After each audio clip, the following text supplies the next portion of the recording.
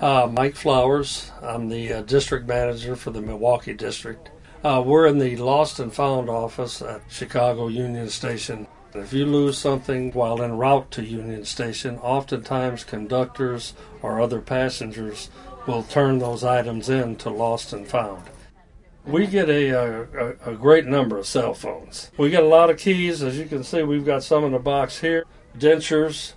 Someone left an urn on the train one time. If anything is lost on the trains, they usually will get turned in at the outlying points.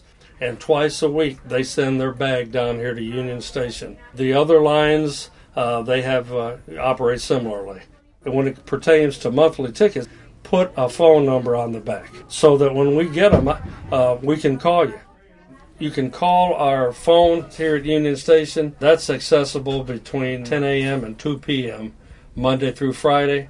But what you can do is just come to window 10 here at Union Station from 6 a.m. to 6 p.m. daily. Most things we'll keep like 60 days. Oh, it's very rewarding. I'll go the extra mile every time to try to get those items back to the owner.